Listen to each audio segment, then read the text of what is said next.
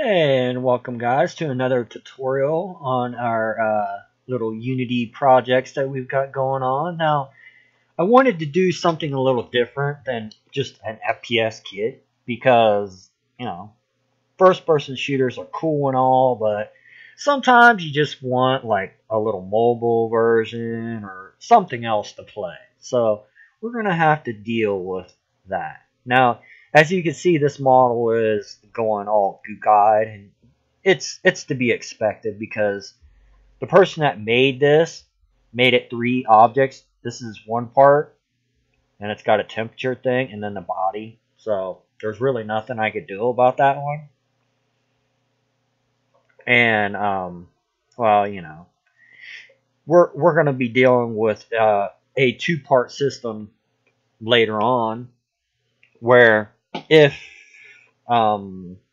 it's all one piece, it'll work fine for a model. But let's say this piece right here, where the gun comes out, and this is different. So we could have this part point up and down, and this part go side to side.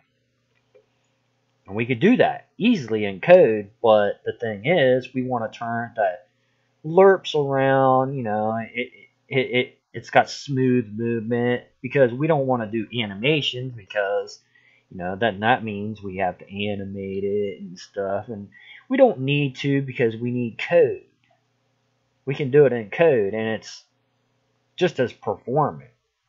Slightly, maybe a little different.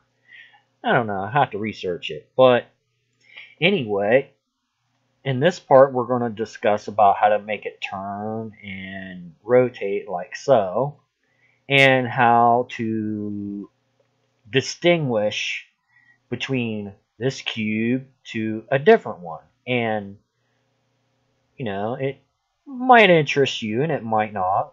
I don't know. It's all in what you actually like. And this code can actually personally be used in 2D with a slight change if you wanted to. Now let's discuss this a little, because obviously you're here to learn. So okay, let's dig into this.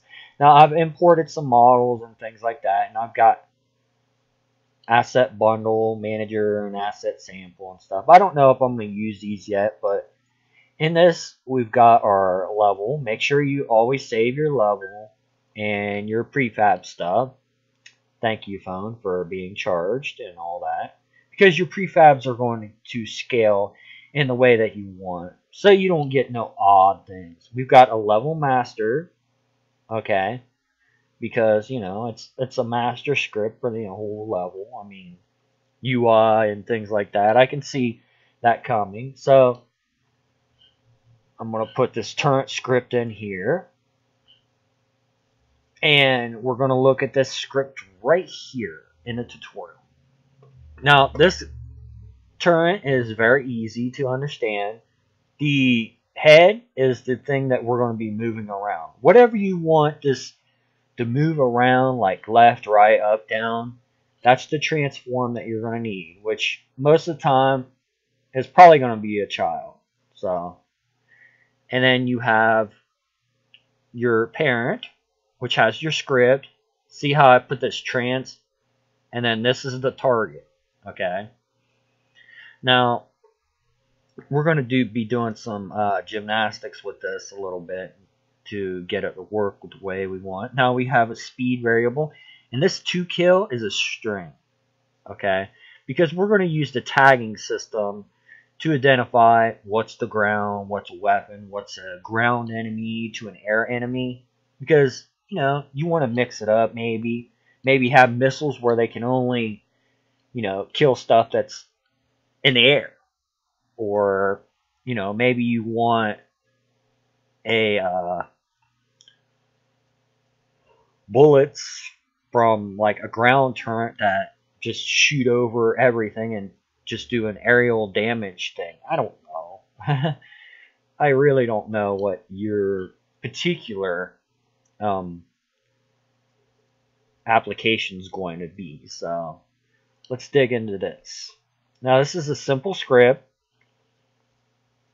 Okay. Really? you're going to close out my thing? Seriously? Turn. Opie opie. Ah, here we go. Why I did that for? Maybe it's because I moved it. But it just uses two little simple things up here in namespaces and two transforms. One's a target and one's your moving transform, the thing you want to move. Now we have a float speed because we're lerping, you know. Actually slurping.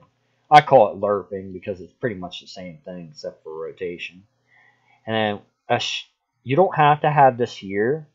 You can hard code it into this, but I wanted to make it where I could put in a string in the inspector.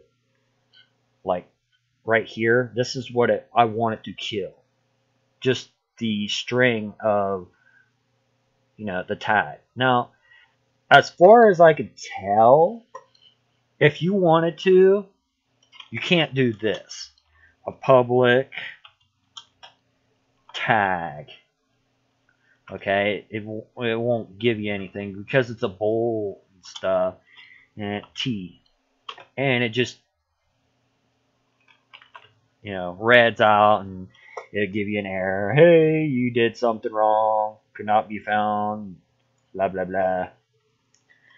So you can't do that, which is unfortunate because I really would like something like that. Maybe it's called something else. That would be really cool. If you guys know of a way where I can do the tagging right here without just putting a string name, please leave it in the comments. I would love to know. And you see this void and then it goes S update. The reason why I do this is because, okay, take this code right here. This code doesn't have a target yet. So why would I need it to update all the time? Okay.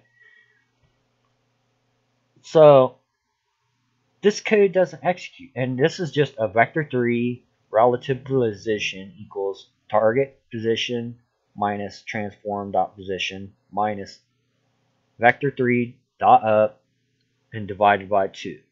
The reason why we do this is because if you know primitives in Unity and things, the origin is right in the center, which, you know, if you're doing any type of look at functionality, it always looks directly at origin, which isn't exactly useful sometimes. And you can control this in your modeling and everything, but it's looking at origin, which is the center point, which is what I have it looking at now. That's why I need this calculation.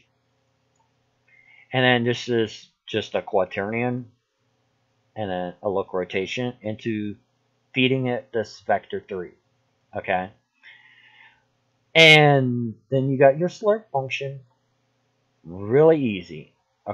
A transform rotation, and then you just do a quaternion slurp from the actual transform rotation, this part right here, to the thing we're feeding it.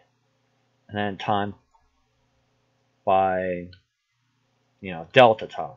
Don't do time.time. It's not frame rate dependent. See this one, it even tells you the time in seconds it took to complete the last frame. And then times it by speed. Okay. And then we got on trigger stay. Not on trigger enter, on trigger stay. Very important. Which is like an update loop. That's why we made our custom update right here. And we call it. And then just assign it. Really easy stuff.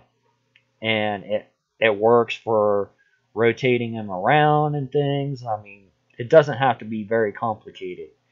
And you see, it just rotates and it smooths out just like we want. Now, the Z doesn't really matter, you know, obviously. But, yeah, this is how you can get your turn to turn around and stuff.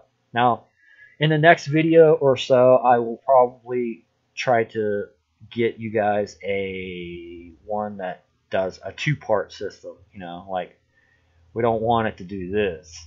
So, hope this helps you, and thank you very much. Bye-bye, guys.